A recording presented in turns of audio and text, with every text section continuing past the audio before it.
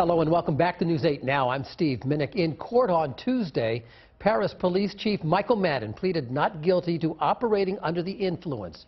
Madden's lawyer entered the plea on his behalf. He was pulled over on November 21st in Naples and was issued a summons after allegedly failing a field sobriety test.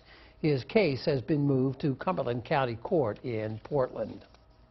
A mess along the main turnpike in Gray on Tuesday afternoon. State police say this tractor-trailer crash caused some minor traffic backups after it went off the northbound side.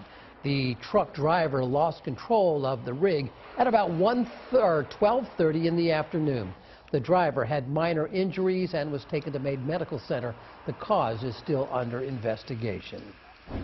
Greg Nisbet, the owner of the Noyes Street apartment building in which 6 people died, may face violations for another property he owns in that neighborhood in Portland.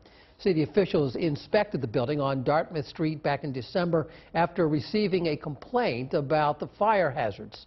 Officials gave Nisbet until Tuesday to correct those hazards. Officials say they will determine if any enforcement actions are necessary. In Bucksport, the head of a Canadian metal recycler interested in purchasing the paper mill there says he is skeptical about 3 other companies also interested in buying and reopening the mill. And that skepticism will continue, he says, until an offer is made.